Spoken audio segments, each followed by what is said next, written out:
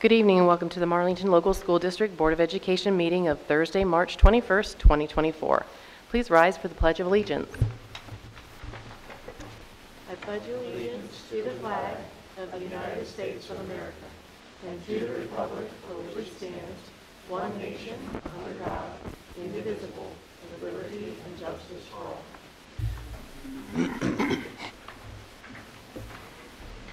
Can you call the roll, please?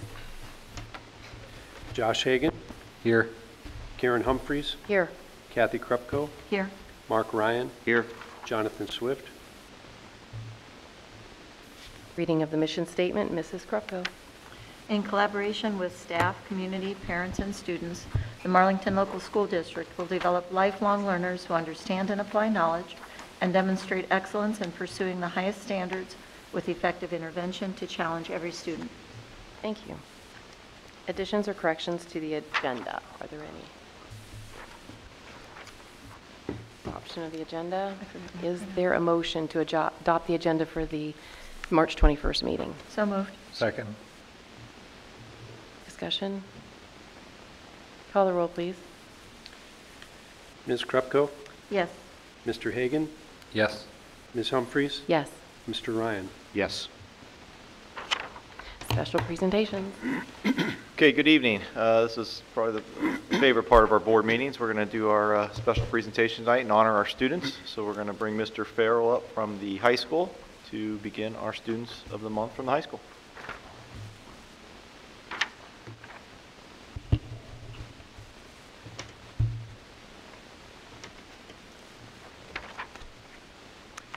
Good evening. We have two Students of the Month that I have the privilege to introduce to you from the high school. It looks like one of them is not here. I'm going to go ahead and go through everything about her as well, though. So first is going to be Audrey Miller. Audrey is not with us tonight. But Audrey is the daughter of Ryan and Heidi Miller. She is secretary of the Marlington chapter of the National Honor Society, treasurer of Spanish Honor Society, and an executive member of Character Counts Club. She's a 4-year letter winner and captain of the varsity softball team, a member of the Duke Street Select Vocal Ensemble and Faith Family Church Youth Group. After graduation, Audrey is committed to continuing her academic and softball careers at the University of Toledo, pursuing a degree in early childhood education and Spanish. Audrey's teachers and coaches say that she epitomizes the essence of leadership both on and off the field. She has a natural ability to inspire and motivate her peers. She leads by example, displaying determination, integrity, and sportsmanship in every endeavor. Beyond athletics, Audrey extends her leadership into the classroom and the school community. She is an exceptional role model for her peers. She has such a warm personality and puts a smile on the face of everyone she comes into contact with throughout the day. How about a round of applause for Audrey Miller?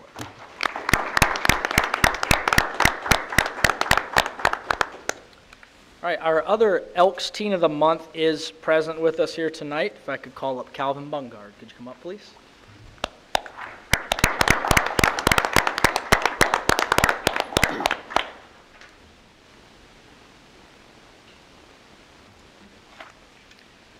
Calvin is the son of Curtis and Carrie Bungard.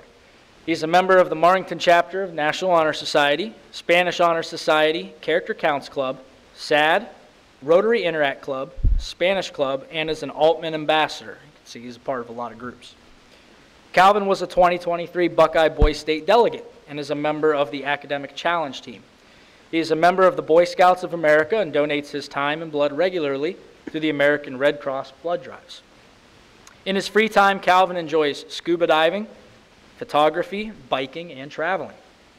Calvin's teachers say he is a shining example of selflessness and service as he generously volunteers his time to make a positive impact in the school. He can always be seen volunteering his time at various events.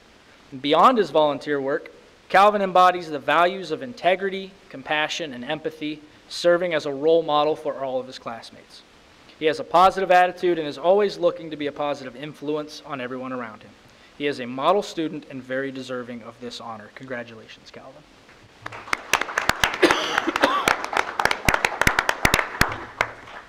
Kitty, can you get a picture this morning?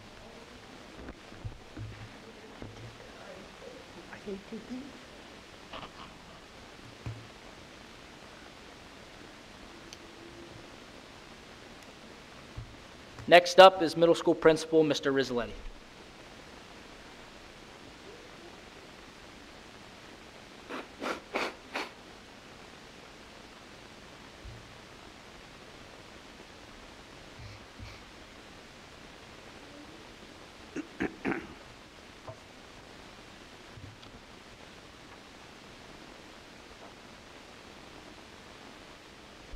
Good evening. The middle school is pleased to announce that we also have 2 Students of the Month in March. And first up, Kylie Kreidler.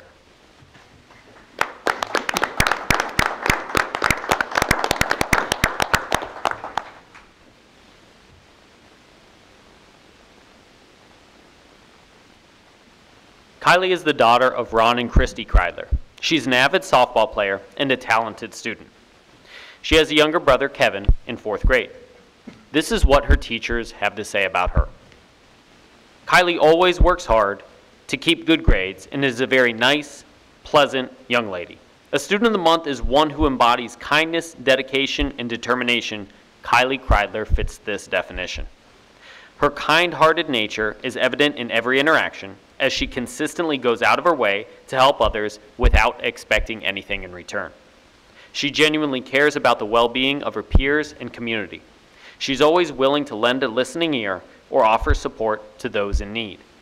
Kylie has a passion for success, and she strives to make that success happen, whether on the softball field or in the classroom. Congratulations to Kylie Kreidler.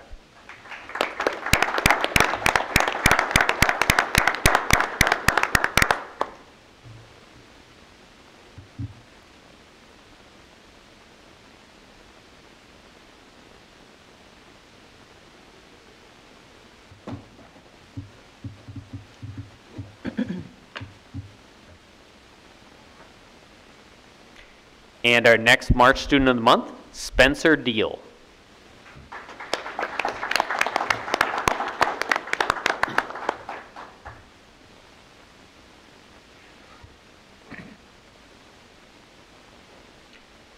Spencer is the son of Annie Deal and David Deal. He likes creating, especially on video games. This is what his teachers have to say about him. Spencer is a great student and is responsible and hardworking. He's set apart by the kindness that he shows others. He's always polite and willing to help anyone. Spencer demonstrates respect towards peers, teachers, and staff. He communicates respectfully and considerately, fostering a positive environment for learning and collaboration. Spencer's shown growth throughout the year. He offers support, guidance, and assistance whenever needed, demonstrating kindness and empathy towards others. Kind of my favorite part of what teachers wrote about him. Spencer tries his best on everything asked of him. He's very polite, kind, respectful, and caring. And teachers added, he always asks how my day's going or how I'm doing. That's just the extra step that Spencer takes throughout each and every day. We're very proud of Spencer Deal.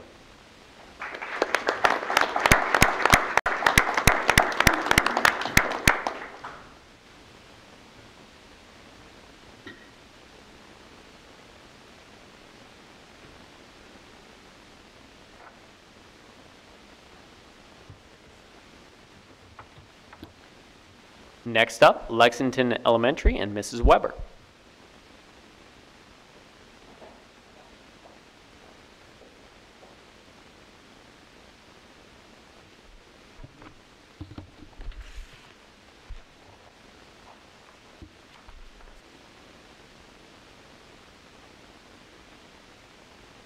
Lexington Elementary is proud to honor Jimmy Favazzo, 5th grade Kiwanis Student of the Month.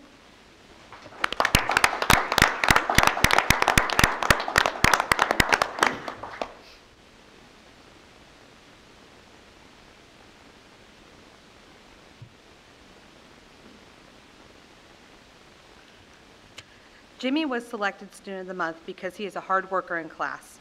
He has a likable personality. Jimmy enjoys being with friends and making new friends. This student has stood out as a person of character with his respect for others and his willingness to help others find success. Jimmy meets challenges head on, giving it his all, and his teachers say, keep up the good work, we are proud of you. A few things about Jimmy. His favorite subject is math. His favorite thing to do is play catch with his dad, and he likes going out to dinner. What's your favorite place? loves Applebee's. When he grows up, he wants to be a professional baseball player. And his favorite activity when it comes to school is enjoying a good book. He loves to read. Congratulations, Jimmy.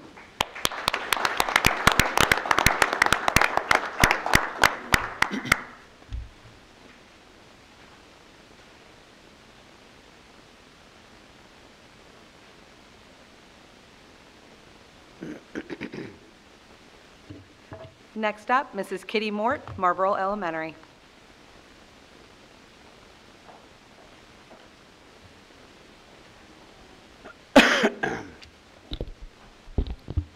Good evening, everyone. It is my pleasure to introduce to you Marlboro Elementary's Kiwanis Student of the Month for March, Cadence Wolf.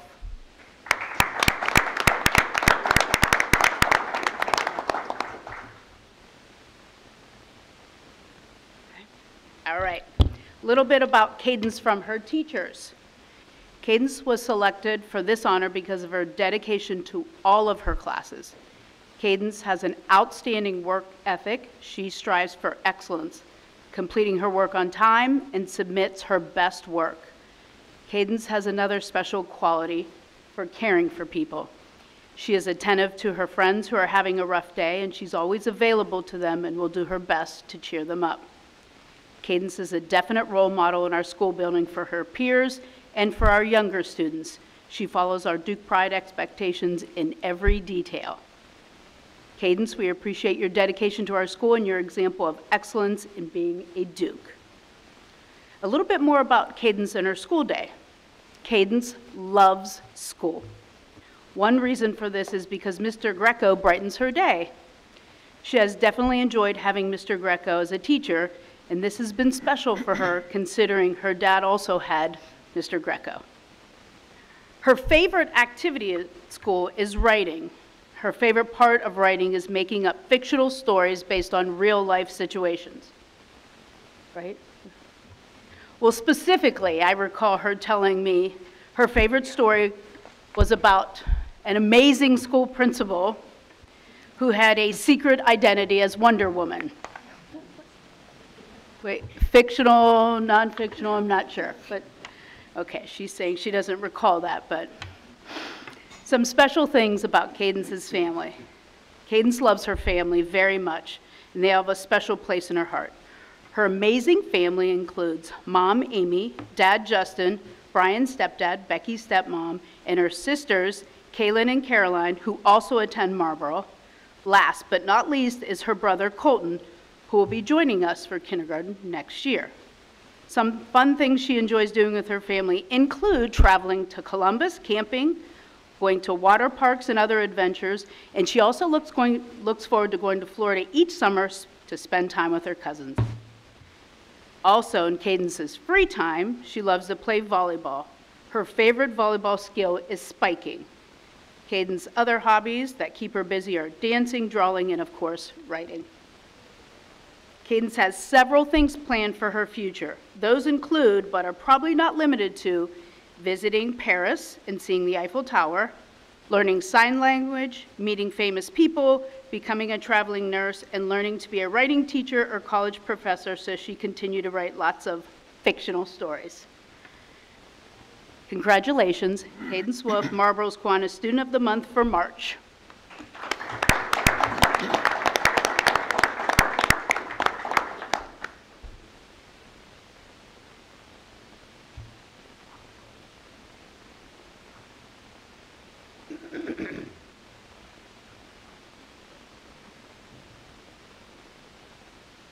Okay.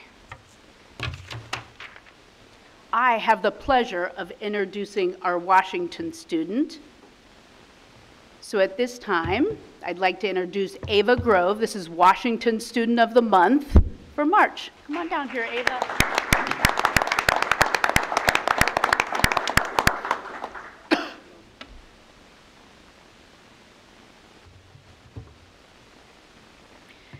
Ava Grove. Ava is a leader in the 5th grade. She's a pleasure to have in class, and she's a dependable student that always tries her best. Ava is an excellent student. In school, she loves to read, and she wants to be a veterinarian when she grows up. Outside of school, she enjoys playing soccer, basketball, and softball. She also enjoys outside activities with her family. Some other things about Ava. Her favorite subject in school is reading. Do you have a favorite book or a favorite author? Mystery books. Mystery books. Okay, great choice. A little bit about Ava's family. She lives with mom, dad, and her brother, and they have 2 dogs. Their names are Fiona and Weston, and they love to go on vacation together. In the future, Ava would like to be a veterinarian. She would like to visit Italy and France, and she also liked to watch a professional soccer game. Lionel Messi is her favorite player. Did I say that right? Okay. And she would love to meet him. And when she gets older, she wants to study at the University of Mount Union. Her favorite thing to do in her free time is to play soccer. She's a goalie on her team, and she also likes to draw and play board games. Once again, Ava Grove, Washington Elementary, Kiwanis Student of the Month for March.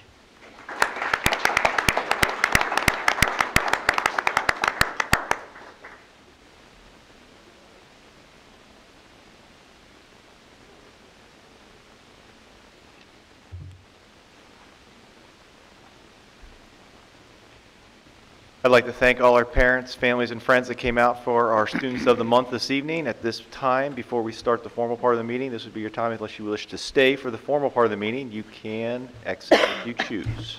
Thank you.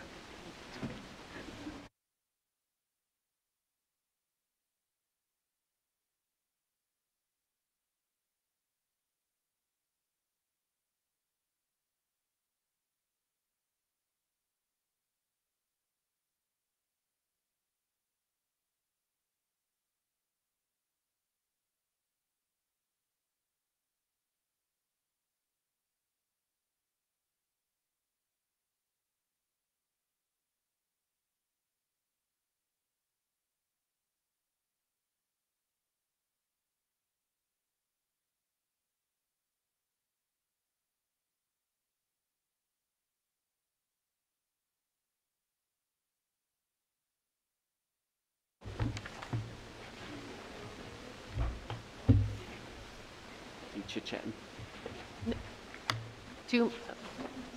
As soon as.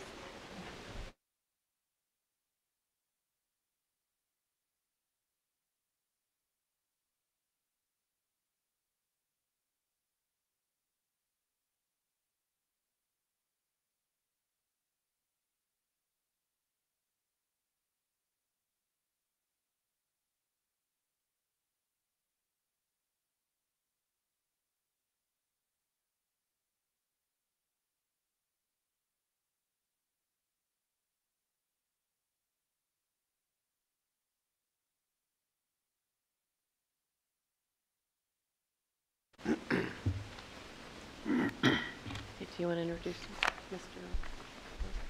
Oh, it's invocation, sorry. Invocation, Pastor Ed Carter.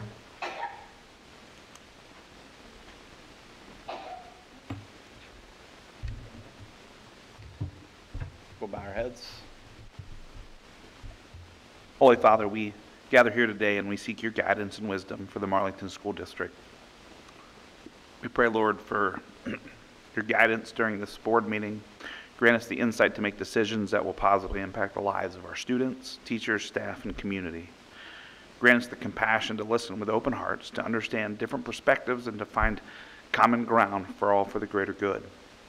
Bless us with patience as we navigate through challenges and uncertainties, and help us to approach each decision with clarity, integrity, and the wisdom that only your Spirit can give. May our actions reflect kindness, respect, and a commitment to excellence in education. Guide us in fostering an environment where every individual feels valued, supported, and empowered to thrive.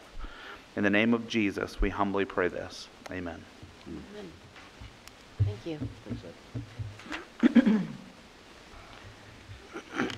Okay, moving on here. So I started this last year, and once a year I'd like to, I'm going to bring up here up to the podium Rick Baxter. He is the president of the Alliance Area Development Foundation, and he's also the current president of the Alliance Area Chamber of Commerce. And I asked him to come basically to give an economic development update for the City of Alliance. City of Alliance and Marlington obviously are pretty exclusive when it comes to sharing. So this gives the board an update on this year's progress. Thank you, Dan, for this time to come and share. A lot of things happening in Alliance. First of all, I want to thank Dan for being a part of our board this year for the Alliance Area Chamber of Commerce. So always appreciate to have a superintendent on the board to just have perspective and add to our boardroom. So we appreciate that. A lot of things happening. If you've been in Alliance for a while, you've seen a lot of change. No longer do we have a Carnation Mall, but we have a brand new Meijer that will be opening up here in May, which is very exciting for our town. Along with that, we should be getting word about 4 to other 6 retailers that'll be coming up next to Meijer, next to Dunham's actually. We should be able to announce some of those retailers coming, but it's exciting to see the growth and a lot of people companies that want to come to Alliance. Some other things happening, Raising Cane's, which is a favorite of a lot of the college kids and the high school kids. They're actually going to be opening up probably around May. I have a conference call with them tomorrow to schedule a ribbon cutting. For that, they put that up pretty quickly, so that's another nice get for Alliance. We also have a healthy place called Pulp Juice and Smoothies over at the Mount Union Gateway Plaza. There's also 2 other restaurants, one that's looking at both sides that we might be able to announce here soon. So we got a lot of food. We got to keep exercising around here, right? Another one coming, A1 Japan Steakhouse is coming in the old Blue Fig. Unfortunately, there's not enough space where they're coming to be able to do the hibachi where they cook in front of you, but maybe down the road as they grow, they may be able to expand and do that. But they will have A1 Japan Steakhouse will be opening up there soon. We also have in our industrial parks, you've noticed the IML Containers building at the corner of Main Street and Freshly. Very nice building. It's a company based out of France. They actually are renting space in Canton. They're coming over. They'll probably be creating additional 30 jobs. They have 30 now, so we'll be up to 60. And they're hoping to grow up to 100 here the next couple years. So some good manufacturing jobs with a lot of robotics, a lot of things they do. They do food packaging for the food manufacturing industry. So very exciting to have them. We're also talking to 2 other companies. There's a company out of Texas and also a company that is local that's looking to expand in the industrial park. So we're continuing to have a lot of activity there, which is exciting. We also are in the works of looking at the property that is to the west of Freshly. Main Street would kind of cut through, but there's about 80 acres that 2 landowners own that we're looking to try to start to create a second industrial park. We're having so much activity, we're getting nervous. If we run out of land, where we're going to put new companies that want to come here. So we're working on that right now in the works, and that's more exciting news to come, hopefully, with that. If you notice, the new Mod Wash is finally built and open. We actually just did a ribbon cutting there today to welcome them officially into town. Interesting fact, they have 102 locations. The Alliance location is the fastest growing of all of those locations. They get up to 1,000 members faster than any of the other Mod Washes. So that tells a lot about our town, that we like clean cars, I guess. I don't know what you say. But it does show that State Street is definitely growing. Just another statistic, 2 years ago, State Street, the corner of Sauberg and State, was about 24,000 cars a day. Now it's over 30,000, and Meijer hasn't even opened yet. So it's the second busiest street in Stark County. So a lot of activity that's coming to the Alliance area.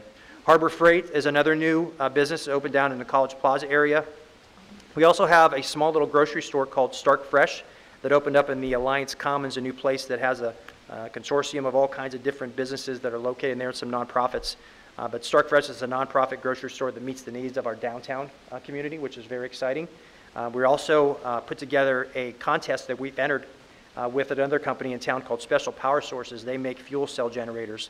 And we're hoping to win up to $200,000 that we can use a fuel cell generator to power all of their refrigeration units, which would put some sustainable energy on the map for that area, which would be very, very exciting. So we're hopefully going to find out tomorrow. So cross your fingers. Hopefully we'll get to the next level for that contest. Also coming up, I mentioned to Dan, on April 11th from 2 to 5, we're going to be having a career fair at Mount Union Fieldhouse, really geared for not only job seekers, but for young kids that just want to learn about the opportunities in the Alliance area. Lots of manufacturers will be there just to answer questions, talk about different careers, especially really manufacturing. Manufacturing is a big need we're seeing coming down the road, so we're really trying to get kids excited about the future of manufacturing. Also, on the chamber side, we also are partnering with another organization called Main Street Alliance.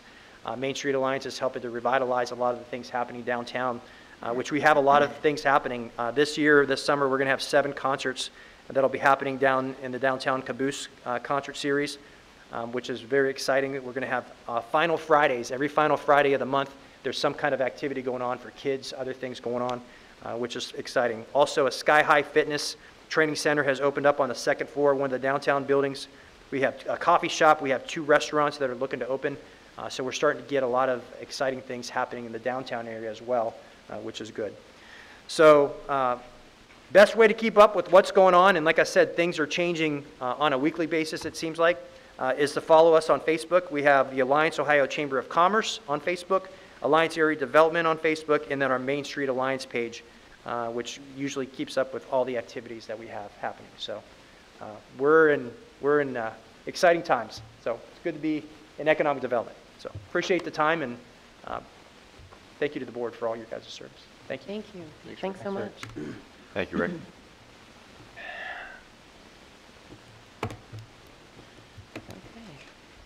Okay, next we have OSBA presentation or update. Ms. Kathy Krupko. Okay, there's not a lot going on legislatively right now. The Department of Education and Workforce is still organizing and setting up their parameters. Mr. Ryan, Mrs. Humphreys, Mr. Swisher, Mr. Swift and I all attended the Ohio School Board Association Northeast Region meeting last night where Mr. Ryan was honored. And we had a presentation from an attorney that represents schools as well as the legal department from the OSBA. The only other thing I have is in your OSBA emails, there's a notice that they're accepting applications for the Student Achievement Fair. So as our Student Achievement Liaison, Josh, you might want to look into whatever artwork or small choral groups or see what we have. I don't think we've ever presented down there. No. And it would be a very nice thing for our school to showcase. And that's all I have. It's a short one. Thank you.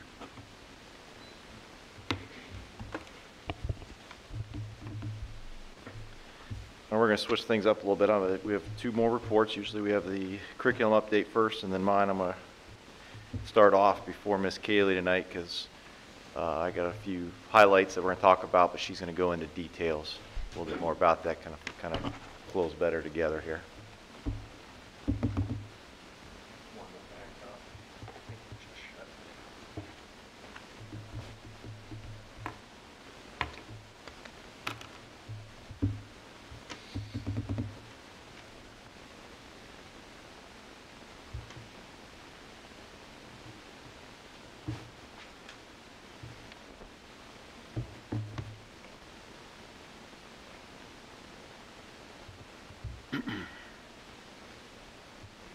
Close.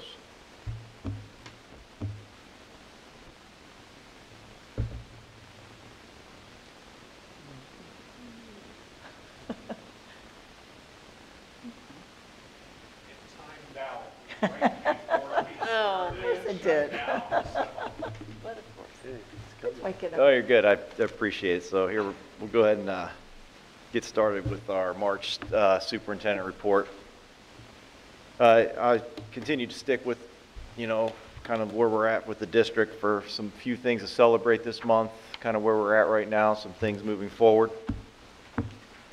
As Mrs. Krupko mentioned last night, we did, the Ohio School Boards Association did recognize Mark Ryan for 15 years of service on the boards. We had a chance to have a nice dinner, presentations from some kids, and obviously heard from some different people from the school boards, and they recognize obviously 10 years, 15 years, 35 years, and so it was a nice evening. So we appreciate Mark spending his time on the board. 15 years is a long time, so thank you.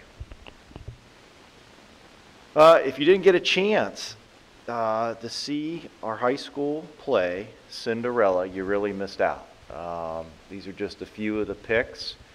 We had so many talented students that actually there was, Thursday, Saturday was a specific group of some different character changes. And then obviously Friday, Sunday was some different character changes. So we had some, maybe 2 different Cinderellas, maybe different the stepsisters and things like this. We had our elementary kids as the mice. It was just a great show. I can't say enough. It was I really enjoyed it. I was there opening night, and the department did a great job. I think I don't want to thank one, and I missed them all. So I'm just going to leave it at the entire department because I know that there's a lot that goes into that. So we appreciate it. I'm also bring up. There's obviously we had some celebrity readers. Marlboro had some celebrity readers, and typically we had some board members there. Myself, there in the middle. There was actually a chair for me, but they jokingly put me on a little box. They thought that was more funny. Kids enjoyed it. So we get, it gives a chance to see some of us to come out to the buildings and read to the kids. So I just, it's something we got to enjoy. So I appreciate that. Okay, so we're talking about things to the now, where we're at. So I'm only going to briefly touch on this because Miss Kaylee is really the lead with Mr. Miller on this, and I'm kind of coming in on this on the back side of it. So we have, as we mentioned, it's important for us to write grants. As we mentioned, we wrote many grants last year.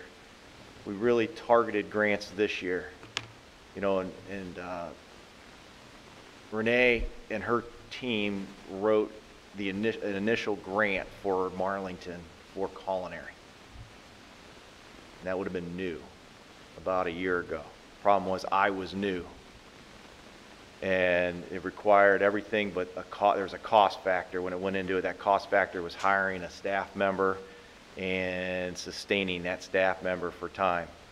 It was about a $3 million grant, so we erred on the side of caution because we were looking at, that was my first summer of cutting 14 staff members. It's very hard to tell the board you're going to cut 14 staff members or not replace them, but at the same time you're going to write a grant to add a teacher, which in hindsight, I'm a person that likes to take risk. I wish we would have. So we actually shared that grant with Alliance. That Alliance obviously got that grant. It does benefit Marlington. But at the end of the day, we typically, I don't look back and say, hey, second guess myself. I second guess it because we wrote a $3 million grant for our cohort with Alliance. But at the same time, I think it would have been very beneficial here with our programs. Not that it still won't. The second round of the grant was Ohio's Career Technical and Education Equipment Grant. So this grant was a little bit different. This grant was not to add anything new, but to enhance what you have currently or make it better. So currently we have an informational technology career tech program. But the need is coding. We were switching to coding. This is like a handbook issue, which we talked about when we talked about doing our handbooks and the changes within the handbook, as we talked about. We were moving into coding as it was. This gave us an opportunity to write a grant to get new equipment and actually physically make the environment that the kids are in better. So Renee, Mr. Miller, her team decided to do that, and she's going to talk about that grant a little bit tonight, but we did receive $622,000 specifically earmarked for that grant. That grant will come in, but it is immediately used for what it is. We're going to have about a year to spend it on three things, I guess, in a bucket. And, which is one is going to be training, 2 is going to be obviously the tech equipment itself that we'll need, and 3 will actually be the physical makeup of the room. So we'll go through that process. So that's the nice thing about it. And we already have the teacher, so we're not changing anything. Is there any certain amount earmarked for each one of those, or is that just total? There's like a general earmark, like there might be like, say, 250 or 260,000 for the classroom itself, or we have like a wall we'd like to remove, new ceiling tiles, electrical equipment based on what we have to bring in. Then there'll be maybe another 180 or 200,000 for all new computers and equipment that they need for the coding portion of it, and then the rest would be for PD and training. But that's what you figured? Yes. I'm saying the grant doesn't earmark it and require. No, that's, we actually write for that, and then that pretty much we have to fall within those buckets to make this work. Okay. You know, so, Ms. Kayla, Renee's going to kind of handle the PD, the training. Then obviously we're going to have to go through the bidding process for equipment based on what the specs were that were inherently inside the grant. And then obviously the same, we're going to have to go through the bidding project for any of the classroom construction itself, which is just reutilizing our classroom here in the high school. We're not adding a new classroom, it's just making it better. So that is a reason to celebrate. At the same time, that's where we're at now, so Ms. Kaylee's going to be talking about that. I'm going to talk about the community meetings I've attended, the strategic plan, as I promised. Summer projects is what we're going to be reviewing some of that, and in our levy. So we're talking about our summer projects. We had a work session a little over a week ago. Josh and I met prior to that work session and kind of reviewed what we talked about in that work session. It was very extensive, so there's a couple different options you can look at each summer. You can kind of come in, I could come in with a list of recommendations and then just continue to do it every year, and that will still continue to happen. But for this particular year, I kind of, wanted to take a good look at the district and what we could possibly accomplish if we had the right funds available. Okay, because obviously there was a levy in play at the same time, so I knew there was a potential to do more. Okay, with a levy failure, there's a potential to do less, which is where we're at. We had to take a look at everything. So what we are going to talk about, what we did talk about, that we're looking at improving tonight, that I'll be recommending the board, obviously cement work throughout the district, drainage work, lawn maintenance, door improvements, mulching, playground equipment, paving, lighting, and HVAC. Now, lighting and HVAC will not be on the agenda tonight. All right, because the board kind of said to go back and get, I got one quote. I wanted to get additional quotes on lighting. At that point in time, we're talking about the middle school and high school, and a little bit at Lexington. So I'm going to get a few more quotes on that and come back. HVAC has to be bid. When we're talking about HVAC, we're looking at that. We're talking about giving air conditioning to the auditorium. Okay, that's what we're talking about. Everywhere else we have air conditioning and heating, but those are the gym and the auditorium, the high school gym and auditorium are still parts of the puzzle we have not targeted. The quotes we got for the gym were higher, but we also have some window issues and things like that. So it's kind of something that we need to take a step back at right now. So we are going to look at bidding that. We're talking about paving. We have significant paving needs. We did significant paving needs last year. So,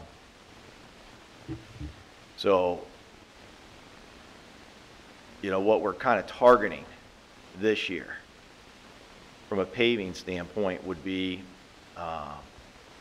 the parking lot next to the middle school. It's never been paved. Some people call it the soccer parking lot. That's an easy way to put it. Middle school uses it. We get a lot of traffic through there. Marlboro side lot. That would be the side lot where the other softball, baseball field is. So if you're staring at the building, it would be the right side, has not been touched. Washington side lot. There's gravel. If you look at the front of the building, that's a gravel lot. That was one that'll be on the docket. High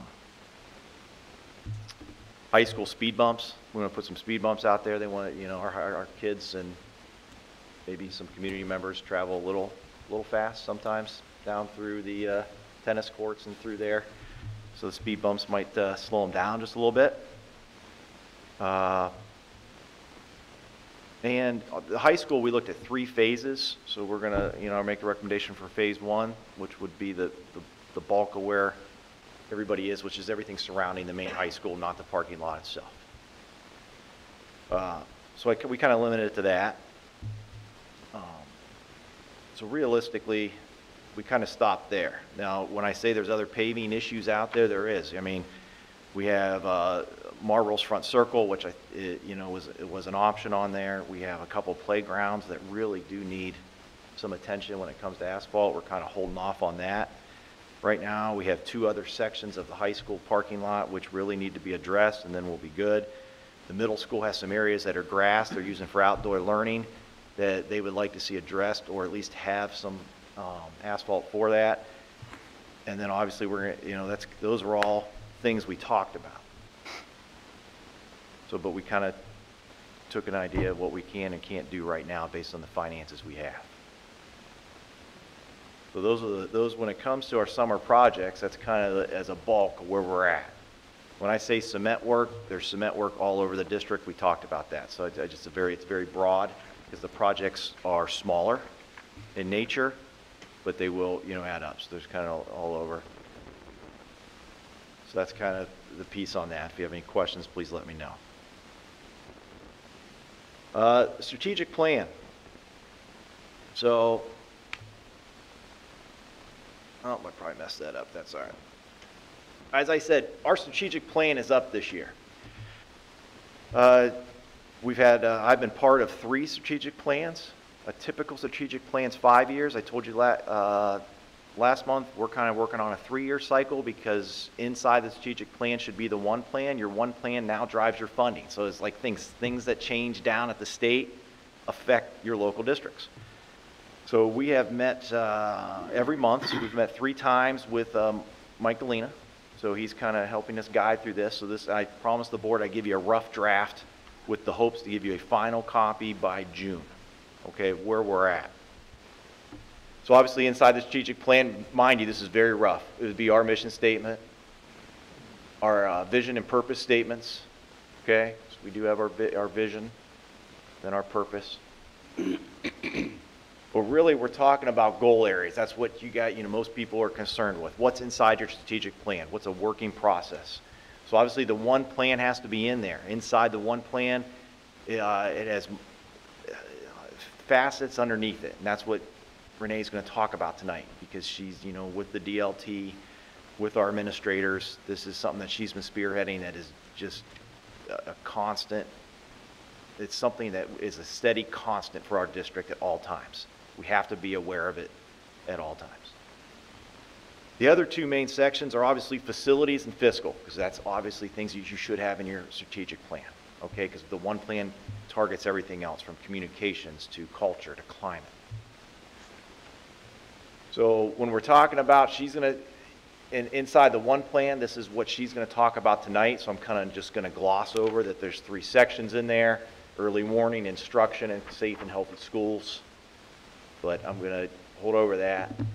When we're talking about facilities, we have different strategic plans in the past that basically says, what do you want to do with the district moving forward? So now we're talking from a 5-year to a 3-year.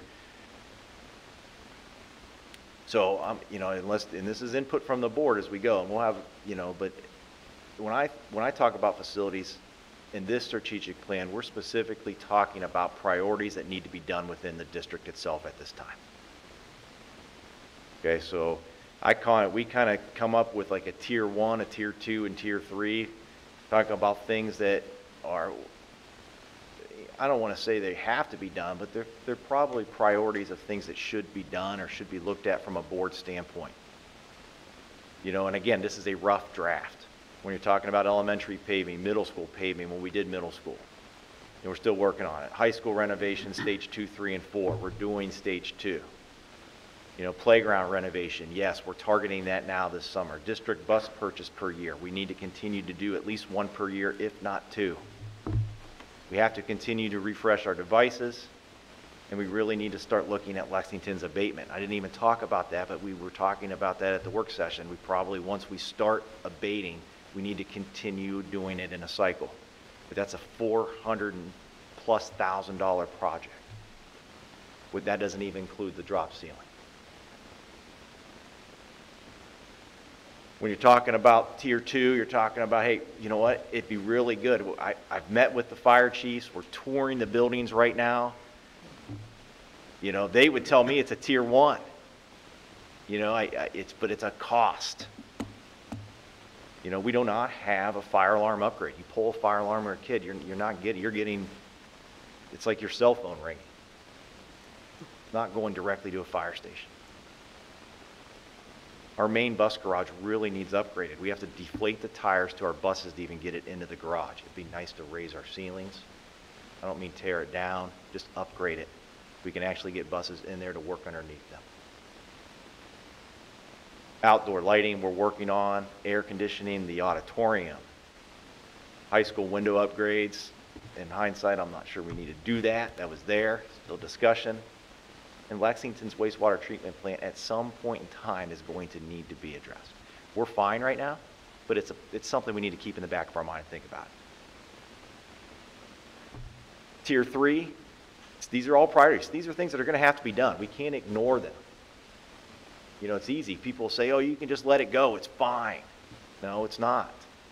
High school track replacement is costly. Our community uses the track all the time. Our kids use the track, all right? It's due. We're going to be due in the next 2 to 3 years. Do you have any numbers, estimates? Typical track overlay, what we're at is probably around 300,000 to 400,000. I'm going to say closer to 3, probably around 300,000. High school stage curtains, I'm going to be making that recommendation soon. I mean, I really think they need it. We're looking at probably $30,000 for that, but I want the 50-plus-year-old curtain. no, so that's just something. Lexington chimney removal, that's another, actually that's on our list to actually happen this summer, but I'm still getting some quotes. So I'm hoping maybe we can get that down. To me, that's a safety hazard. The drop ceiling install, if we, at Lexington, if we do the abatement, every one of our students athletically and non-athletically use our weight room. If you have not been in our weight room hasn't been touched in over 12 years. It's just, you know, for somebody that just, if you enjoy exercising, you should promote exercising and mental health, our weight room needs to be upgraded. And I don't want to call it a weight room. I should call it something better than that, but that's just what I call it. Was our weight room ever open to the public? I don't know. It should be. Oh, I wouldn't now because I don't feel it's safe and or. Well, I know useful, with COVID it wasn't. No, it's like a major, it's like a bigger plan for me if we could actually have our Marlington Center open more often for walkers and things like that during the day versus just saying at night or this. The weight room had, you know, repaint, new weights, things on there, treadmills, things that were better where you could actually allow it in. Yes, that would be great. I love that idea. It's on there. Our high school wastewater treatment plant needs some work. Washington has some lentils that need to be looked at. Building brick renovations, middle school gym floor replacement. I think we call these tier 3 because they're going to be okay. But when you're talking about the long-term feasibility of our district, the long-term use of our buildings, all these things cost money. And I don't have quotes for any of these. I'm just telling you these are things, concerns that have been discussed when we meet monthly of things, the possibilities of things we need to look at and have discussions about. On the fiscal side, you know, when we're talking about it, there's 3 buckets there. You're talking about financial. We talked about staffing and HR and grants. Financial, really, I mean, Bob will tell you, you know, one of his goals is to have cash on hand for 60 days. Obviously, our 5-year forecast, trying to, you know, in layman's terms, live within your means, keep that balanced. You know, everything is driven through a 5-year forecast. And basically do have a better job of doing levy understanding and timelines in the long run in the next 3 years. Anyway, that could come from renewal or new money. From a staffing and HR, we need to have a better structure within ourselves for responsibilities when it comes to organizational structures. We need to make sure we have timely and accurate budgets, and we need to communicate our programs and be centered around transparency. You know, and that's something we have to talk about. These are goals that we want to build in there. And then obviously grants. You know, we want to continue to target grants. Now again, rough draft. We have a lot more to go, but this is a little bit different than what you've seen in previous strategic plans that were 30 pages. We want to really specifically target, you know, needs that we feel is relevant today. Okay, so that's that part of it. All right. So next steps, obviously, we're going to continue moving forward as we'll go into the process to get that out there as a draft, probably on the website. We'll probably share it in Parent Square with some of our parents. If we get any feedback, that's great. That's what we want. But that's kind of the next step. We got to kind of fine tune those goals and have a reason for those goals, and that's probably where we're at next month in our group. These dates I shared with you, this was all, these are through. I'm through these dates. So, when it comes to community meetings, these are all things that I've attended on top of, Chamber of Commerce meetings, YMCA meetings, Rotary meetings, Alliance Area Development Foundation meetings. Some of my turnouts were small, some of them were larger. They were all good. I'm going to continue to do them. I think it was good. I'm going to keep coming out. I'm not. I always say, a lot of times it's interesting. I go to these meetings and people leave and they say, I wish more community members would come. That's probably the most common thing I hear. And I said, well, a year ago they were a lot busier. But, you don't have to like what I have to say, but, people love drama. So if there's drama, they'll show up. So, and there's no drama, crowd dies down. That's just the way it is. So you were doing like 2 or 3 a week right before the levy. How often are you going to plan on doing meetings now? So it's the same as I did last year. So I did 2 sets last year. I've done 2 sets already. I'll still hit the townships again in the spring for the year, but that'll be it. Then I'll restart back up in the fall. It varies on my schedule too. But no, there was strategic. Obviously, I didn't want anybody to say I didn't talk about it, when it came to questions. And there actually wasn't too many levy questions as much as there was, general what's going on in the districts, and then those led into levy questions. And really the bulk of the levy questions came from, obviously, the group that didn't support it. We had to clear up some misconceptions there.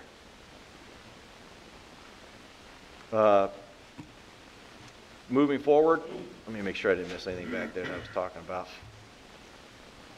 Summer projects, community meetings, that. If I can go over to moving forward before I wrap up here.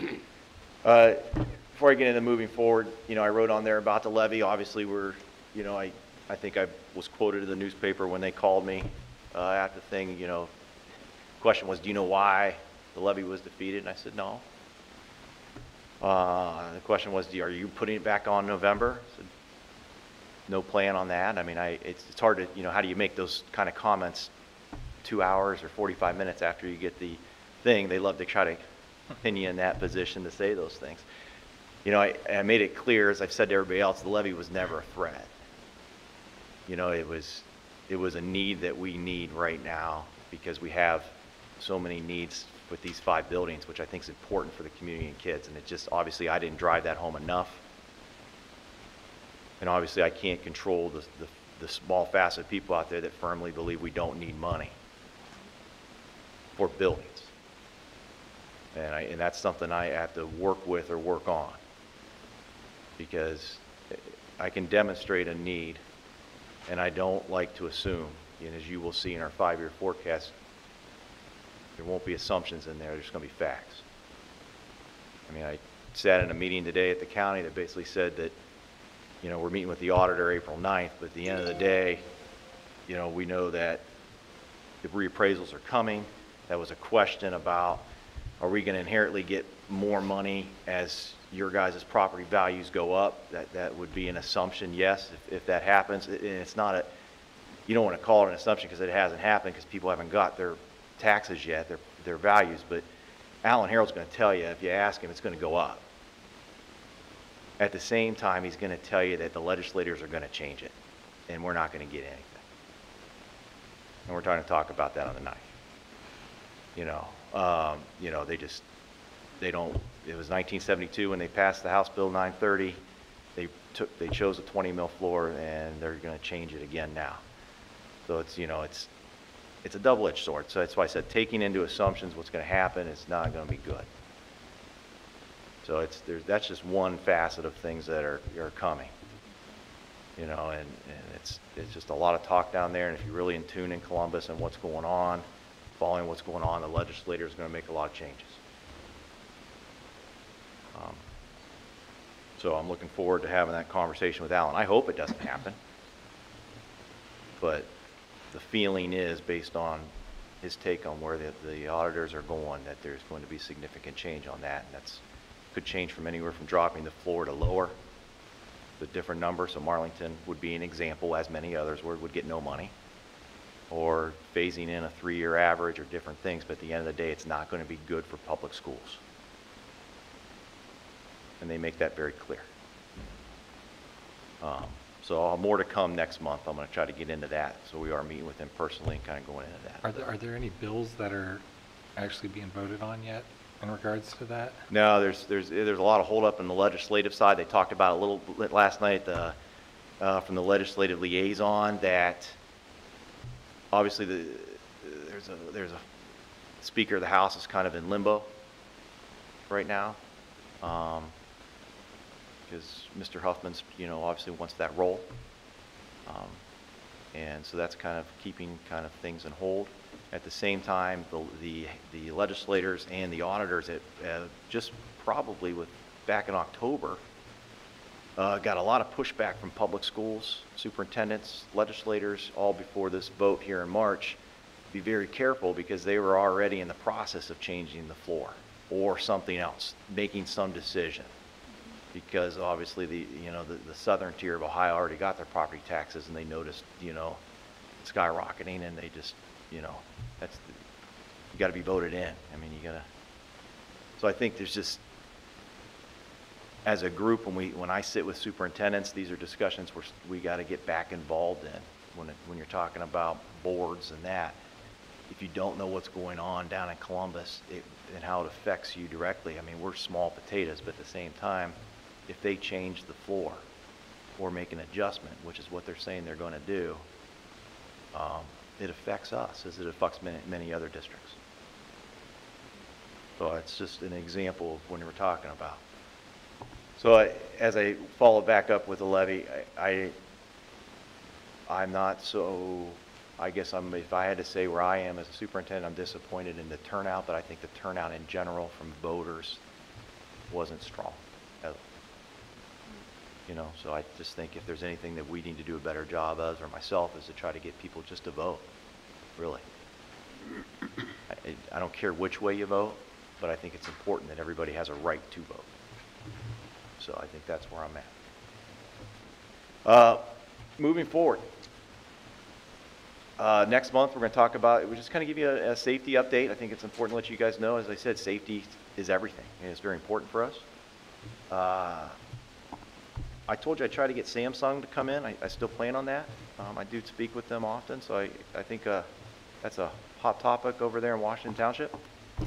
So we're going to have a little discussion about that, because there's also some assumptions there. So we're going to pin down some facts for you. And obviously the 5-year forecast is coming. So we need to kind of get that discussion because that's going to be a lot of driving of where we're going to go within the next year.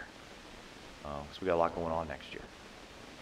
That's kind of where I'm at. It's a busy time, so we got coming up the spring breaks. We're going to kind of get through that, and I appreciate what the board's been doing. And you got any questions for me right now? Okay. Thank you. Sure. All right. As I said, leading into me, and this is we'll bring up Miss Kaylee, she can kind of give her report that will flow into a little bit of what we talked about tonight. I don't think I need to even do it. I think you did mine for me, Mr. Swisher.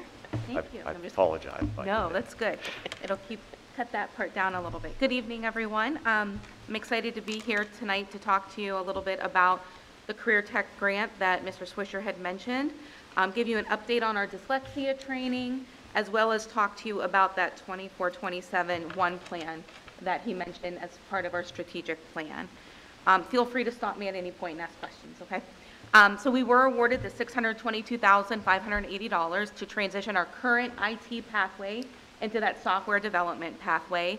I'm really big, anytime that we do something, I always like to make sure that we establish the why behind it. It wasn't just we went rogue and said, hey, this will be a great program for us. We did do research to see that it actually is on Ohio's top jobs list, and it's actually the fourth fastest growing job in the state of Ohio. Also, according to the Ohio Bureau of Labor Market Information, it projects a statewide growth rate in the software development field of 15%, with an average of 5,239 projected yearly job openings. And then more specifically, if we're talking just about the Canton-Akron area, if you're looking at the Northeast Ohio region, it has a projected growth rate of 18.8% in the software development occupation by 2030. So those were some of those key components on the why behind transitioning that IT pathway into the software development and coding. And also, just to put this out there as well, you know, these, by the time they're done, our kids are done with our program, they're going to be able to enter the workforce making anywhere between $80,000 to $100,000 right out of high school.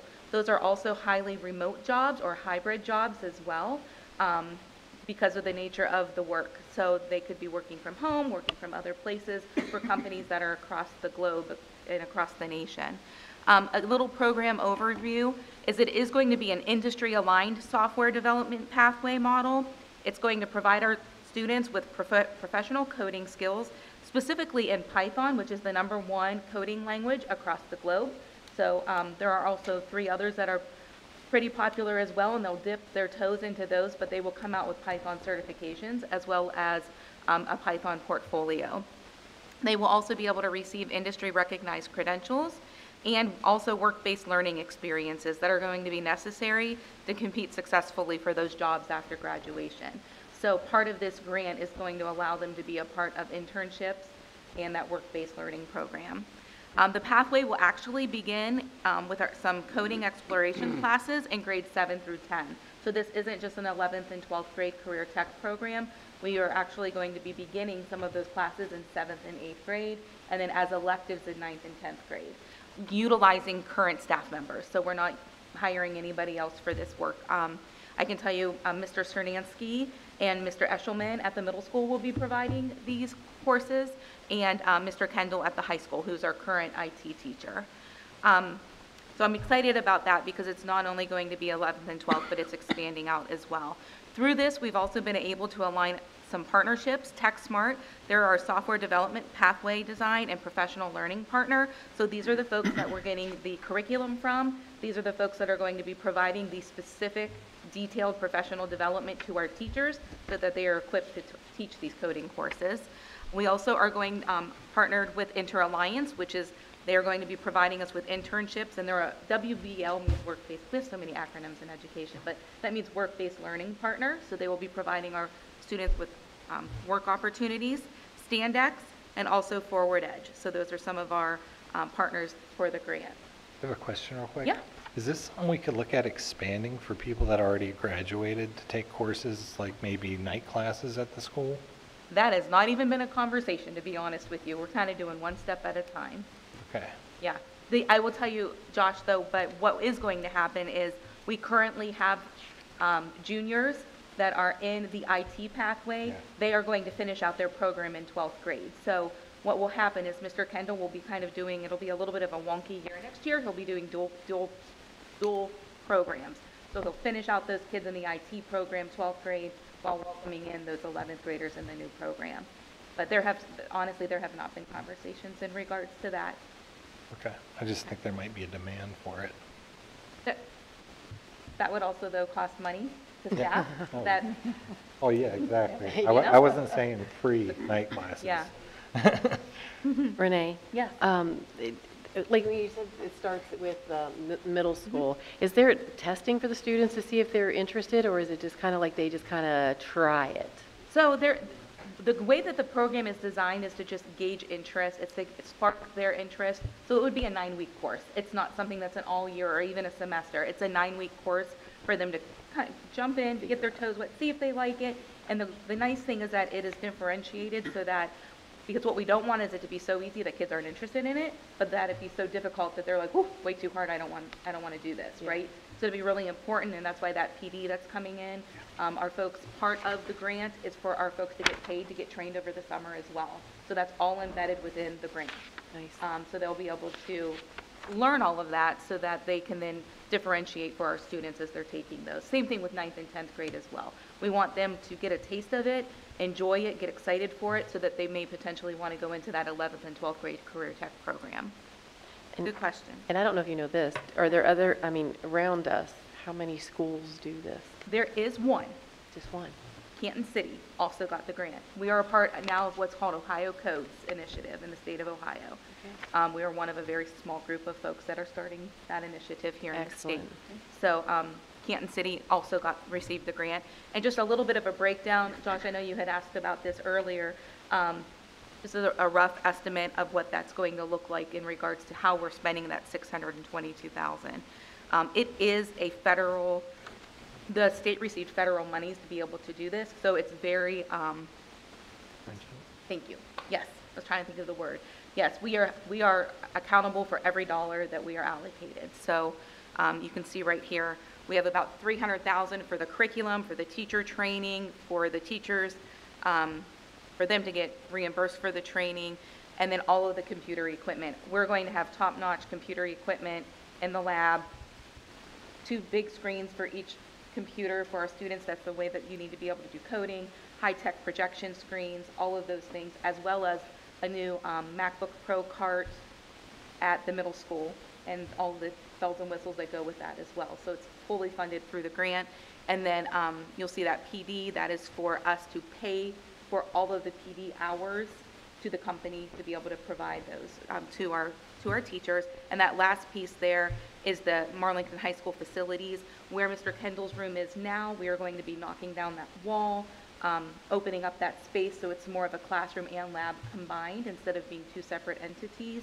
That will allow just for better collaboration amongst the students and when they're working in small groups to do the coding projects. And that's extremely stringent because it's a federally grant, so this will be my part of the contribution, and when we will have to actually have even if we're just talking about a classroom, we actually have to have a design firm actually design it, and they have to send it to the Ohio Facilities Commission, because that's where the grant's still tied through, and then obviously we have to get approval from there, and then come back, and then there's multiple other hoops before we can actually then bid it out, and then open those bids, and then make it, suggestions from there. So we're only talking about a classroom. So it's going to be, yes. It's very extensive. It's not as Yes. easy as saying, hey, can I just have a few local bidders come out and do this? It's a completely new ballgame here when it comes to federally tied money. So we're looking at the program starting before the facility's actually going to be? Yes, Sure. we will be starting in the fall no matter what. Okay. We just might not have a ribbon cutting until after that, once the actual facilities have been updated. But I would like to also, thank Mr. Miller for his part in this, and then Mr. Farrell and Mr. Rizzoletti have been great with being on board and helping to sell the program. And I will tell you, Mr. Miller has already met with the students. So 10th graders have already expressed interest in their career tech programming. And we had 11 students from Alliance that are interested in coming over. When Mr. Miller met with them, because they originally thought it was going to be the IT pathway, they were super stoked that it's going to be coding. Same thing with every kid he met from Marlington as well. And our goal is to fill it with 25 students. So I'm excited. I'm excited for what the potential it can bring to our district. So just a quick update on that dyslexia law. I've presented on this for the past couple of years. We remember our teachers have to be trained in dyslexia. We've been following along with the statutes from the law. We've had our K-1 teachers trained this year. Our 2nd and 3rd grade teachers have gone through training, as well as the intervention specialists with those grade levels, the title teachers, everyone has been trained. Next year, it will be our 4th through 12th grade intervention specialists. So we're right in line with what the state is asking us to do. Once again, that's just it's very time intensive. There are 18 modules, I think. 18 modules for the dyslexia, 12? Oh, I'm thinking science of reading. 18 hours. And so our elementary principals have done a very nice job at facilitating that learning environment and those modules for our teachers. All right, now the fun part. So I'm going to talk to you a little bit about Ed Steps. I know I've presented on this before, but just remember that in 2021, all LEAs have to complete what's called a Ed Steps process. This includes a 1 needs assessment, as well as a one plan every 3 years. This is tied to our federal funding. In order for us to get our Title I dollars, our IDEA-B money, our Title IIA, we have to have this plan in place, and every single piece of our plan has to be tied to a funding source. So that's why this is such an important process and why this piece is so an important piece of the puzzle for us. If you look up here, it'll tell you just, we started with the one needs assessment. Every teacher in the district had an opportunity to answer the questions on that one needs assessment. We did it collaboratively as building level teams.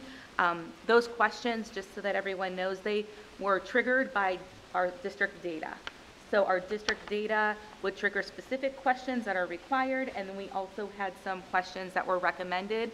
We answered all of the required and recommended questions. We also did a root cause analysis, so looking at those items and determining the why are our scores this way, or why were we triggered in this area. We then created our priority needs from that, and then we use those priority needs to then build our one plan. So we have 3 goals on our one plan. Each goal is going to have a student and an adult implementation measure. So how are we measuring the goal? And then they're going to have action steps. And like I said, each one of these are going to be how we tie our funding to our district.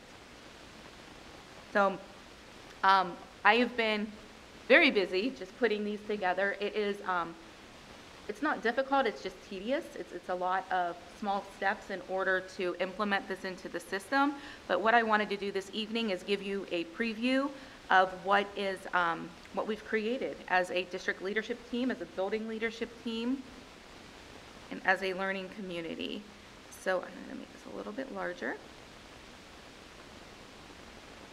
So as you notice, we have our vision and our mission statement at the top.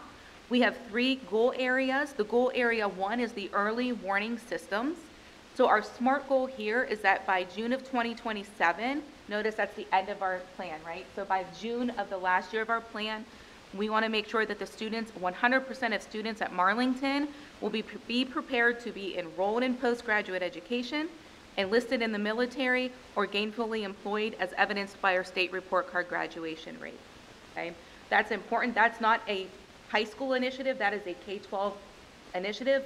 Everything we're doing from kindergarten on up matters, and to determine whether our kids are on track or not. So you will see the student measure, how we are going to measure that based upon student data, how are we measuring it based upon adult data, and then we have strategies listed underneath each. So the first ones that, I'm not going to go through each of them, okay, because we would probably be here for the next 4 hours, but you'll see there's that strategy 1, it's college and career readiness, and then it breaks it down into action steps for the 3 years of the plan. What are we doing specifically in regards to that action step? You will see strategies 2, 3, and 4 are the same for each of our 3 goal areas. These are required by the federal government. We are saying that community and family engagement is important, so you'll see community and family engagement in all 3 of our goal areas. You will also see leadership, administration, and governance. This is shared leadership, the DLT model, the BLT model. You will see that in each of the 3 goals with the accompanying action steps. And then strategy 4 is the professional capital or LEAP. That's professional development, right? So in each of our 3 goal areas, we're going to be required to have professional development. Our second goal area is in instruction. So our SMART goal is by June of 2027, 100% of students at Marlington will meet or exceed their expected growth projections in ELA and mathematics as evidenced by our local and our state assessment data. So this encompasses all students, right? Even our highest achieving students, we want to make sure that they are meeting or exceeding their growth targets. Our strategy 1 is curriculum instruction and assessment. We are going to be working hard over the next 3 years to continue to align these things. And then, I hate to keep scrolling, but you'll see strategies 2, 3, and 4 are the same, as you saw up above. And then our final goal area is what we are calling safe and healthy schools. You might hear it called PBIS, but we're saying by June of 2027, 100% of students at Marlington will have their non-academic needs met. through a tiered positive behavioral intervention and support system, as evidenced by our PBIS data. So we want to make sure we're focusing on chronic absenteeism. We're focusing on students that have had prior behavior problems. You know, what are we doing to help in that situation? And we want to make sure that our kids are feeling safe and supported and engaged when they come to school. And then once again, we have our strategies 1 through 4. So what our job is now, let me go back into here. So we also have, because each of our buildings is a Title I building, all 5 of our buildings also have to have building level plans. I will tell you, they are mirroring our district plan, so there's alignment. They may just be worded a little bit differently in regards to the high school is going to be worded a little differently than what our elementaries would be, right? Same with our middle school. So I put the example of the high school plan on here. I'm not going to go through it. It literally looks identical with maybe some word changes. And then, so the future steps, this will go, as long as I get the board's blessing, this will go live tomorrow on our district website. Part of the requirements is we have to allow for public comment on the draft. So I will put this on the website tomorrow with a Google form that kind of explains the process and gives a couple of questions with extended response options for people to comment prior to it being submitted and finalized. How long do they have to make? I'm going to have it up for a week. That's typical of what the expectation is, for a week. Bring it back down and then make any necessary changes, and then we will submit it. Well, then Dan and Mr. Swisher and Mr. Foss will have to approve it in the system, and then it goes through the ODE department. So each of the agencies will have a rubric, and they grade our one plan. And then if it gets kicked back, we may have to make some changes, but we don't know until they've gone through it with that rubric. Any questions about that? It's a pretty intensive process. I'm thankful it only happens once every 3 years. I don't know if I could do it every year, but the nice thing is the team's on board. They've done a fabulous job with, including stakeholders and really honing in on the root causes of why our data is the way it is in certain situations, and in a positive way also. What are we doing well? And we're reaping the benefits of that as well. So that's all I have for you this evening. Wow. Let Great. me be clear that Ms. Kaylee's selling herself short, and her team of administrators. When she says everything is tied to a funding source, it's very new to districts, including ours. The Department of Education and Workforce and its cabinets that it's broken into is basically digging in, saying, I want to know what's going on. If I'm going to give you money, then you need to tie it to data. And so this is a change. Everything from our attendance data to why we need to stay where we're at and try to get kids to come to school, to the behaviors that our kids do within the building and how we're respecting and treating that and not dealing with it, to how we communicate. And then obviously our kids growing academically, and so all those things play a role one way or another into, when we say we're a 50-50 district, we're saying 50% of our money comes from the federal government, 50% comes from the taxpayers, and then there's little side pots here and there, but generally that's where it's at in a nutshell. So we can't reiterate that enough. I mean, part of that plan is presenting to the board. That's a requirement. It's not that's not like something she just like, yay, let me go present to the board. This is these are things that, if you guys got questions, please ask, because it's, our administrative team's done a good job, and we have a good core group of teachers that have spent years on a team, really monthly, spending 2-3 hours really getting into this, and it's taken time, so it's a mindset change, even for myself, that's been here for a long time. I really appreciate what she's done. Thank you. Yeah, the team's done great. I mean, we meet monthly from 8 to 10:45 is our scheduled time. We have a very tight schedule, and we cover a lot of things during that time. So it wouldn't be possible, though, without the team, right? Everyone's taking leadership and ownership of their goal groups and making sure that the work is being seen through. So it's definitely a team effort. Thank you so much. Thank you.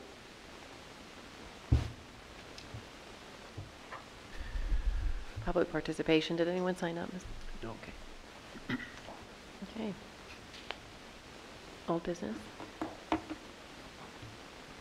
I put this under old business because I feel like I keep bringing this back to you, but there is a motion here. I do have to recommend the motion to approve the following changes as outlined on page 3 and 15 in Exhibit A. I don't have the program of study. I didn't put it in there because it's too long. So at the end of the day, this is the table of contents on page 3 was updated to accurately reflect all information that was affected due to adding the pathways. And on page 15, the 15-hour and 30-hour and 60-hour, which are associates in the science degree for college credit plus courses and program of studies, was added. The reason why I threw this in here, or was asked to put this on, we had to, this came from the auditor. Is really what it did. It's basically just putting college credit plus actively inside of our program, our Marlington handbook program of studies for the high school. Is there a motion? So moved. Second.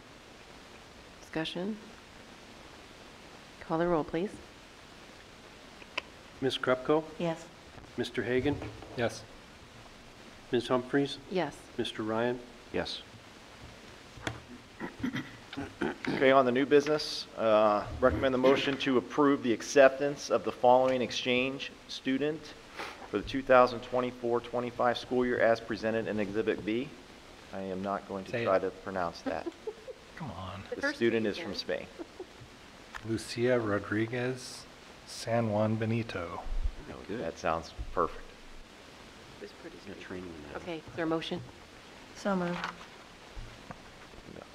I'll second it. Discussion? Call the roll.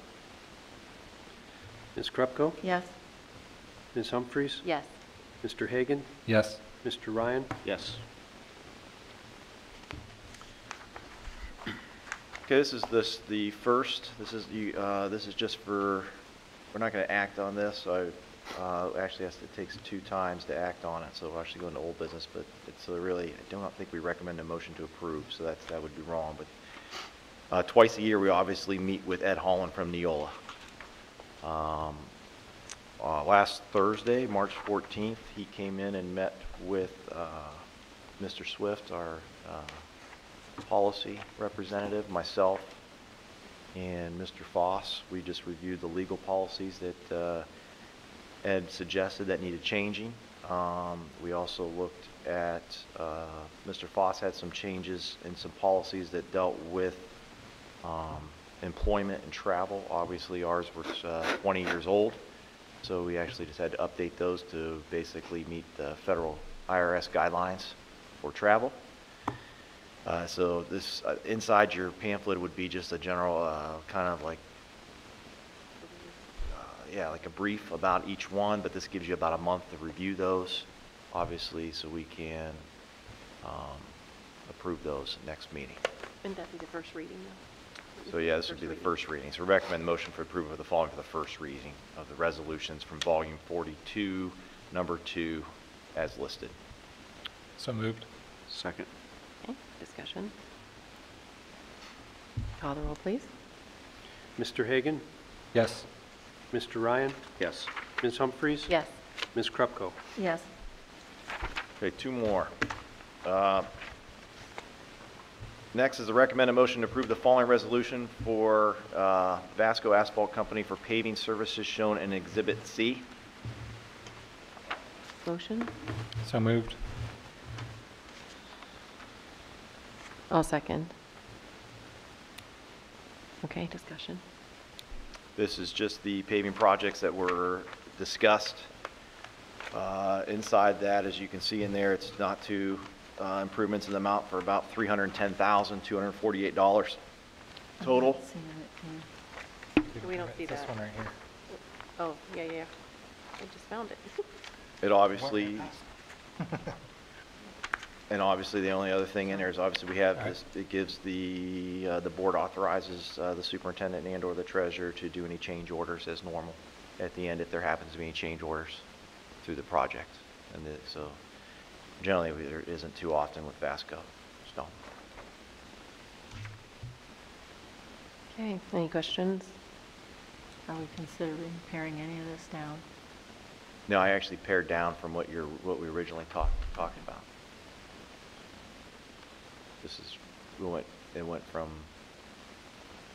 It gets down to about 310,000 in paving this year. Why is the amount for the change order changed from 89,000 to 140?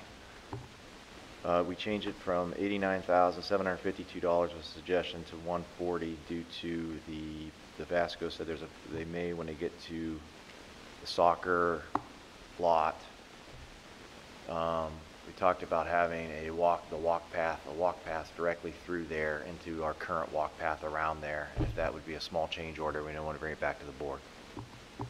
So you'll bring it back to the board either way? Either way, we can, but that's the only reason we put it in there. You'll know about it. I was going to say the change orders, the authorization for change orders is almost 50% of the amount. Either way, the board will be aware we're not doing it. All change orders go through you guys. Which walk path are you talking about? It's not there. There's a walk path that the From where to community where, uses though? from the soccer lot over to the middle school. There's like a, The Hort, yeah, basically. well, Hi there. Oh, I'm sorry. You mentioned getting a price too. yeah, and I don't have a price For- at all for for it that. either, so. Okay. So Just add some room once we get a price to know if that can be added. if it can be, then I'll bring it back to the board in next month's meeting. Okay. Okay. Call the roll, please. Mr. Hagan, Yes? Ms. Humphries, Yes. Ms. Krupko, Yes. Mr. Ryan. Yes. Finally, recommend the motion to approve the following resolution for summer projects as shown in Exhibit D. So moved? Second. Discussion. This is approving the authorization of the other projects that were discussed in the work session and/or tonight in mine, which is the concrete work, the drainage work, lawn maintenance services, the handicap door, mulching services, and just the playground equipment. There's not, obviously, as I said, lighting and HVAC are not going to be brought up tonight until we get more bids and go from there. Yeah. So between what we voted on for the paving and these summer projects, that's going to be a little over 450,000? So that's from that 1.3 of overall amount? Yes, sir. Okay. So based on Josh, your and I's conversation, which the only reason I have, as I put in my board update, so guess what I'm talking about? If in my board update, Josh put together a spreadsheet basically that kind of listed the current projects we talked about in the work session and a cost, and then obviously it automatically adds up on a value at the end, and then if we choose to do it, it'll give us a value of what we choose, kind of highlight it, whatever, and then obviously we could push it out the next year. The only thing I want to add to this before I share it with the board completely is last year's, because we had that, this, 2023 project list, so I'd like to get a list of 23 costs, 24 reference point. costs, Yeah.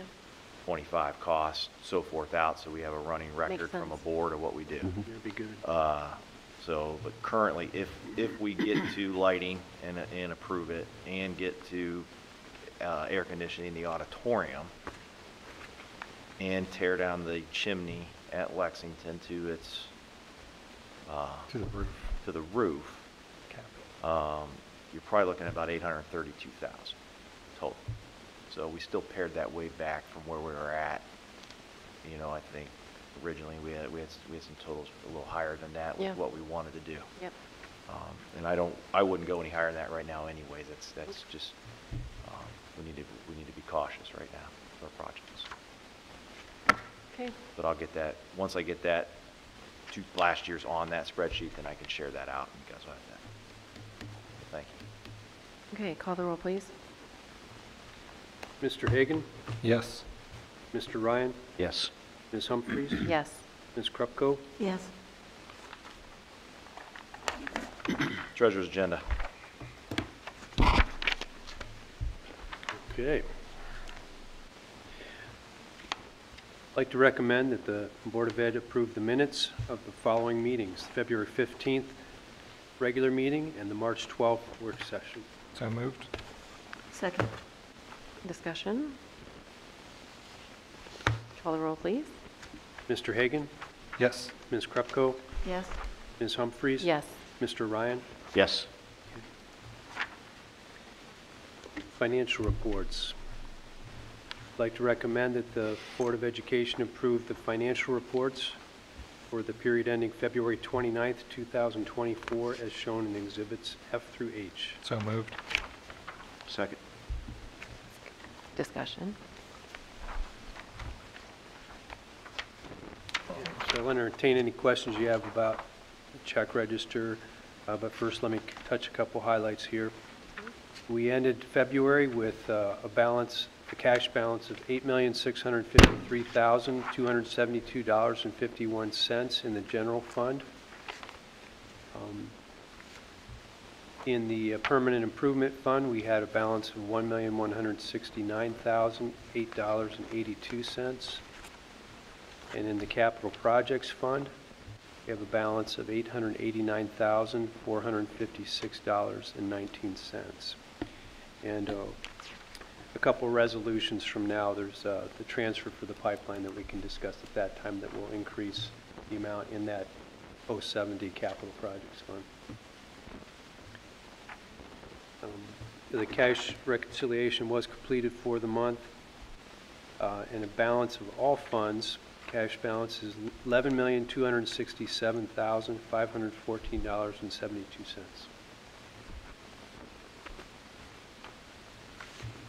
Okay, are there any questions?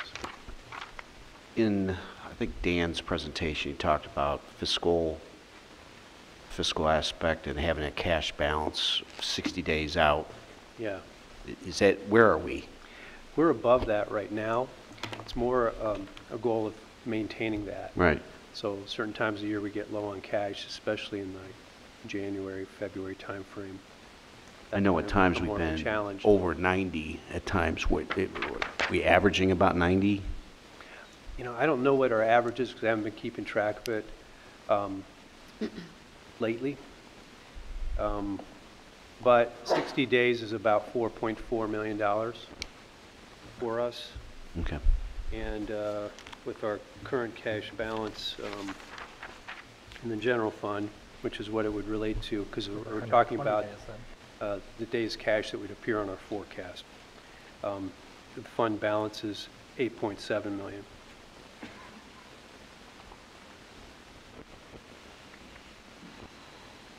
So we are above that. It's, you know, it's almost arbitrary what you set for that. 60 days is kind of the minimum that the Department of Ed has established as a recommendation. So that's why that number exists. But it can be more. You know, when you think about it, that's not two months worth of cash isn't a lot. That makes planning difficult if you get below that, especially.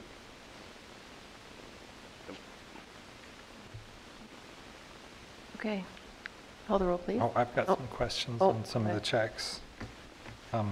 Bob, if you could, what is this SC Strategic Solutions LLC? Strategic Solutions, they provide software really to my office in particular. The programs that they provide is a program that keeps visual images of and financial data related to our purchasing. So, like for example, if the auditors come in or if they don't, if we want to look up information related to a purchase that we've made, purchase orders, we can see that. It stores all that. It also has a process that's used for the approval. It'll send for approval, like if Steve Miller puts one in for athletics or requisition, it might go to the high school principal and then to myself for approval. And it routes it to the right people for approval along the way. And it provides a means for people to even sign off if they've received the good so that we know it's okay to pay. Okay. How long have we been using that software? Well, I can say it was before December of 22, but I'm not sure how long before that. We are also trying to use it more like this, what we signed on, part of the cost here is we signed on to use it for timekeeping. So we're going to implement that this summer with the goal of having it fully in place. Okay, so for they've got the multiple fall. packages and tiers. They add things, they have other options available like that. Okay, because that's 17,600. Is that a yearly cost, you know? Yes. Okay. It's also part of what we were under, we had no system for paper and pencil. County said that really in the arts you can't do that. So the county gives different options, you know, on that.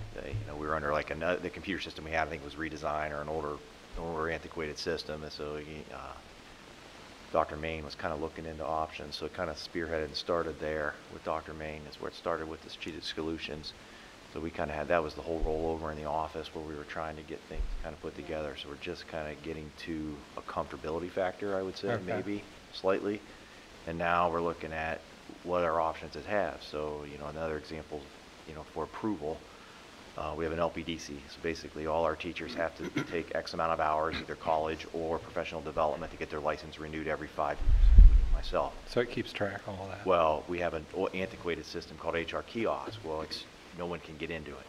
But Strategic Solutions, it's part of their tier, so we can actually do it and transfer it over. So there's other options, just like Parent Square had more options inside of it to be able to let go of other options. So we're trying to streamline as much as we can to get to where that is, if that makes sense. Efficiency. Yeah, if it's in one system. Well, too, like it's- he said, being paperless is our goal. I mean, we still have so much. One of the Paper. big burdens, or one of the things that really slows down our office is for payroll purposes especially, is the paper timesheets. It's a huge stack. A lot of employees have multiple ones. To try to expedite that and make that more efficient, that's one of the reasons to go to that. And it'll be a challenge to go electronic for this fall, but we've committed to giving that a go. Okay. The next one was education alternatives. I don't know if I've asked that one before, but The EA provides special education services. special ed. So I think I did ask that before. And I think we've only got 1 or 2 students there, but the cost for those services can be pretty high. yeah, ruling our experiences. What is that one? Ruling our experiences. That's Is that Rock's? Rock's program Is that what that we're is? involved with, yes. Oh, okay. Let's see here.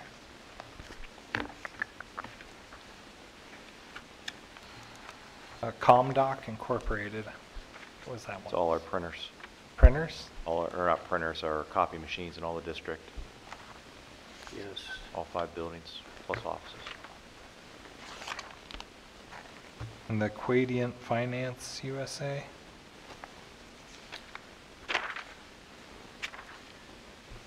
Which is about 5 lines under ComDoc.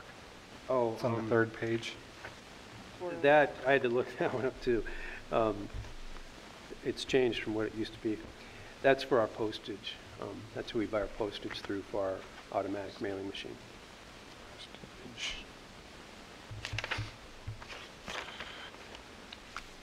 And the energy and business marketing was for the gas, right? Okay. Yes. Put our notes on this. All right, that'll do it. That's all I wondered about. Thank you. You're welcome. Okay. Call the roll, please. Oh, you want to say something Hey, else? just if you wouldn't mind me bringing attention just to one thing too, we have, I think on the, one of the things that I'll just mention as an example of the kind of things we run into. Alliance Water Conditioning, we have a check on here, check number 140980, $16,520 to replace a water softener at Washington Elementary. And so I just bring that up just because we're in public session, just to remind people that we have a lot of these expenses that come up with the older buildings.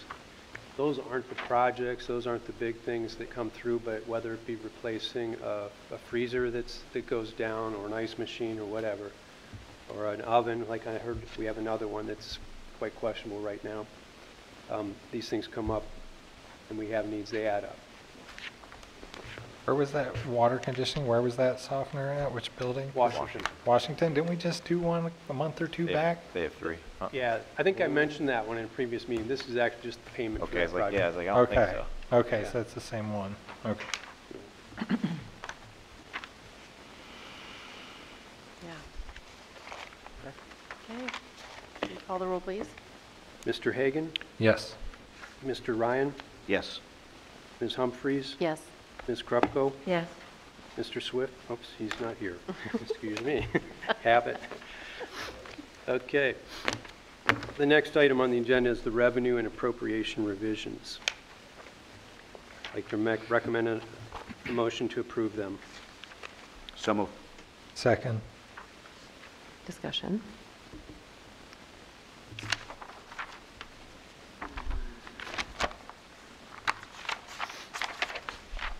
I have various adjustments on here this time, but one in particular stands out is the $652,580 into Fund 499 for that new coding grant. So that's going to be a lot of fun, a lot of work too, but that's the biggest change here.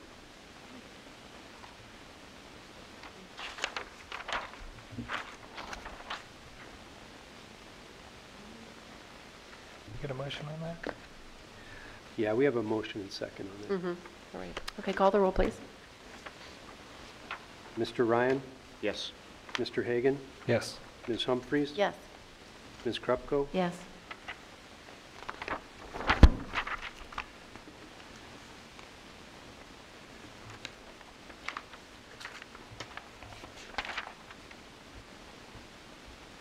Okay, the next item, transfer to the Capital Projects Fund, Nexus Pipeline proceeds. I'd like to recommend a motion to approve the transfer of $1,372,752.03 from the general fund to the Capital Projects Fund for the proceeds of the Nexus Pipeline. So moved. Second. Any discussion? I would just add that this is a whole year's worth. I think the prior year, it was done like one in the fall, one in the spring. This is just the whole year's. Full year. This is to pay the loan. No, Oh, that's no. the Nexus funds, the funds we get from Nexus. we That's the transfer and- resolution. I'm asking the treasurer. Thank you. Thank you. My bad. It will, but this is just the authorization to move the money to the fund Okay, where it can be used. but it covers. So this will also cover. It per covers the project. loan Yes, Our loan project. payments as well as the projects, capital improvement projects we're talking. it does. Okay, thank you. Yes. Okay. All right, call the roll, please. Mr. Ryan? I've got a question Yes. on this. Sorry. Right. Now, this is the money we were talking about changing this transfer if the levy had passed? Is that what was in question, Dan?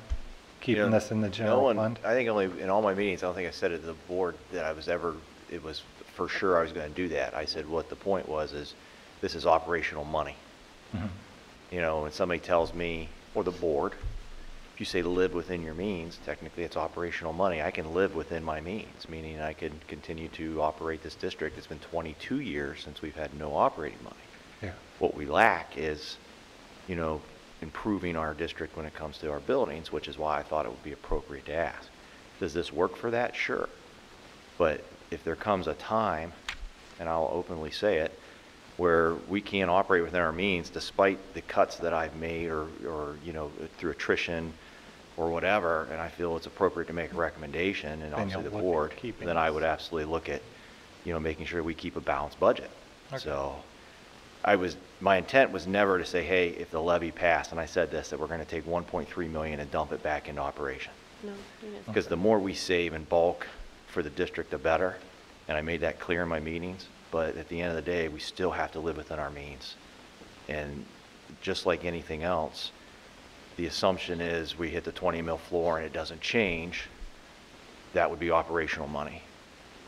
If the assumption is the Power Site Committee approves of this solar farm, would we get money? Yes, in 2028. That would be operational money. You know, so there's different theories in what it is, you know, and assumptions, but no. Yes, in general, you could do that, but it was not one as a hard set, I'm going to do it. But at the same time, Okay. I feel that operations should be left alone if you want us to stay where we're at. So for the time being, this is going to continue the transfer? Absolutely. Okay. Thank you. Mark, did you have something you were saying? No, I was Starting to vote. starting to vote. Oh, whew, okay. Sorry. Call the roll, please. Okay. Mr. Ryan? Yes. Mr. Hagan? Yes. Ms. Humphries? Yes. Ms. Krupko? Yes. I'd like to recommend the motion to approve the resolution accepting the amounts and rates as determined by the Budget Commission and authorizing the necessary tax levies and certifying them to the county auditor as presented. So moved. Second. Okay. Okay, essentially this is just a requirement by law that we have. The county auditor estimates how much each levy will bring in, and we have to, the board has to prove that and thus authorize the collection of that money. This on is our behalf. routine. Yes. This every is year. routine, every year. Okay. Okay. And call the roll, please. Mr. Ryan? Yes. Ms. Krupko? Yes. Mr. Hagan? Yes. Ms. Humphries? Yes. Personnel. All right, personnel, this is just wonky. All right, so I'm going to actually do these individually. I would consent in general, but we have administrative contract we do in March, so I want to do that at the vote. We could consent to 3, 5, and 6, or no. Number 3, I cannot make a recommendation. That's supplemental hires, which is just your coaches. But I cannot because my daughter is actually on there for as an assistant track coach, so I can't make any recommendation there, to be It's clear. not that many. Fine, just go ahead. So I'm just going to go down the board individually. First one, recommend the motion to approve the following administrative contract. Renee Cayley, Curriculum and Staff Development Director. So moved. Second. Second. Second. We all are. Second? It's Mark. Yes. Any discussion? Comments? What are the changes to Renee's contract? No, all administrators are under a standard. You guys have an administrative So it's the for same everybody, contract? so it'll go for 3 years, 8/1/24 to Same, or- 8/1/27, then she follows the steps and the protocols on that, and then inside that, so. Okay. She does an outstanding job. Would be stupid not to. Oh, I'm not questioning her contract, I just, Yeah, no, everybody outside the treasurer superintendent all have the same, that hasn't been touched since Jim Nicodemo's been here. Okay, call the roll, please. Ms. Krupko? Yes. Mr. Hagan? yes. Ms. Humphries? Yes. Mr. Ryan? Yes.